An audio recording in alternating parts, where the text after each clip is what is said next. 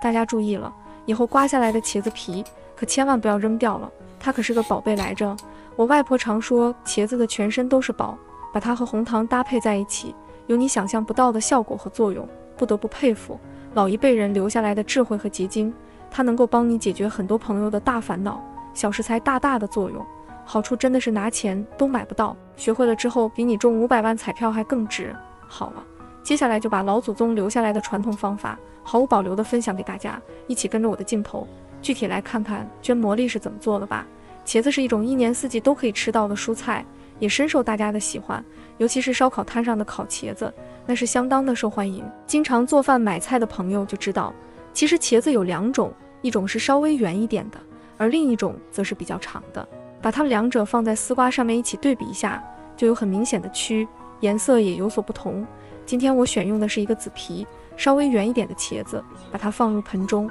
然后再往里面加入1勺清水，把它的表皮打湿一下，接着再往上面加入多一点的食用盐，最后再下手把茄子的表皮搓洗干净。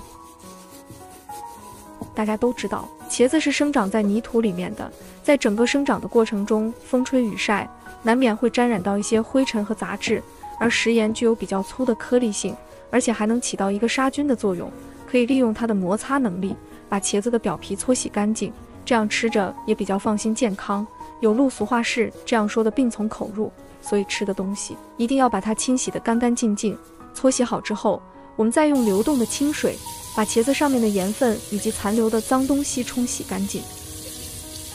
像我这样清洗过后的茄子表皮不干净都难，所以说大家可以大胆放心的使用了。就算你拿望远镜来看我都不怕，表面清洗的光滑又明亮。接下来我们再用刮皮器把茄子的外皮刮下来。在生活中，我相信有99%的人都是把茄子皮刮掉之后直接扔掉了。殊不知茄子皮的营养价值和作用是非常高的。从小我外婆就告诉我，茄子的全身上下都是宝。从那之后，我家的茄子皮再也没有扔掉了，都是把它留起来。像今天这样子和红糖搭配起来煮水喝，切下来的茄子肉也不要扔掉了，可以把它切成长条或者是片，用它来炒肉末，那是非常的好吃又下饭。还有一种做法是蒸着吃，或者把茄子和豆角切好之后放油锅里面炸一下再炒，这个做法我个人觉得是最好吃的。接着我们再把刮下来的茄子皮用剪刀剪成小段，这样既能方便出味，也能使里面的营养成分更好的释放出来。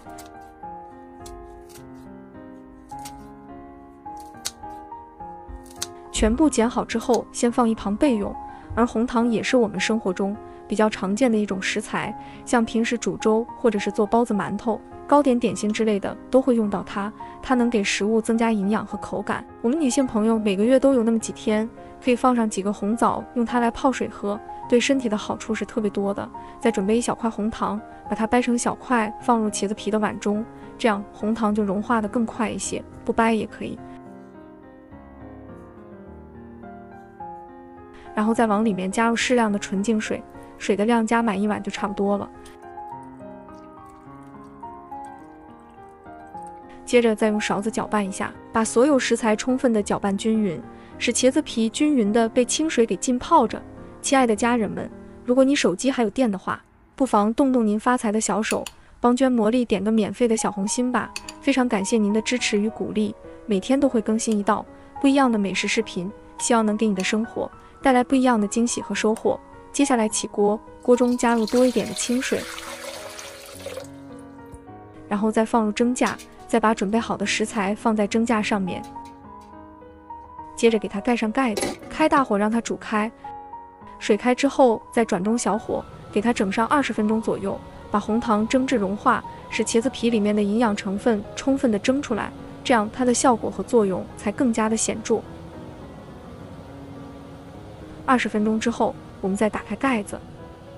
哇，好香哦！一股热气腾腾的茄子清香味扑鼻而来，满屋飘香。这时的红糖也已经全部的煮至融化了，充分的溶解在水中了。茄子皮由之前的紫色也变得更淡了，就证明里面的营养成分已经充分的释放出来了。碗中的汤水也比之前浓稠多了，光看着颜色就知道非常的好喝，红彤彤的。说实话，我想都不敢想，茄子皮竟然能和红糖一起煮水喝，老一辈人留下来的智慧和结晶真的是太厉害了。再用夹子小心地把它取出来，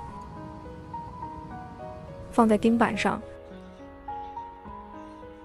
稍微放凉之后，就可以美美的开喝了。里面的残渣也可以用筷子控水把它夹出来，喝里面的汤水就可以了。嫌麻烦的朋友也可以不夹，直接用嘴巴对着碗，大口大口的喝汤水也行。这样做的茄子皮煮红糖水，做法虽然简单，可它的作用却一点都不简单，好处是你想象不到的，真的拿钱都买不到。而且它的口感喝起来也是甜甜的，既有红糖的甜味，还有茄子的清香，喝下去的每一口都别有一番风味，就像初恋般的感觉一样，甜甜蜜蜜的。当你坚持一段时间之后，就会有你意想不到的效果和惊喜。不得不佩服老祖宗留下来的传统方法。从小我外婆就告诉我，茄子的全身都是宝，以后刮下来的茄子皮可千万不要扔掉了，学会像我这样做，到时候你会提着大猪蹄子来感谢我。好了，今天的视频就分享到这里了，点击我的头像可以看到更多的美食视频，我们下个视频见了。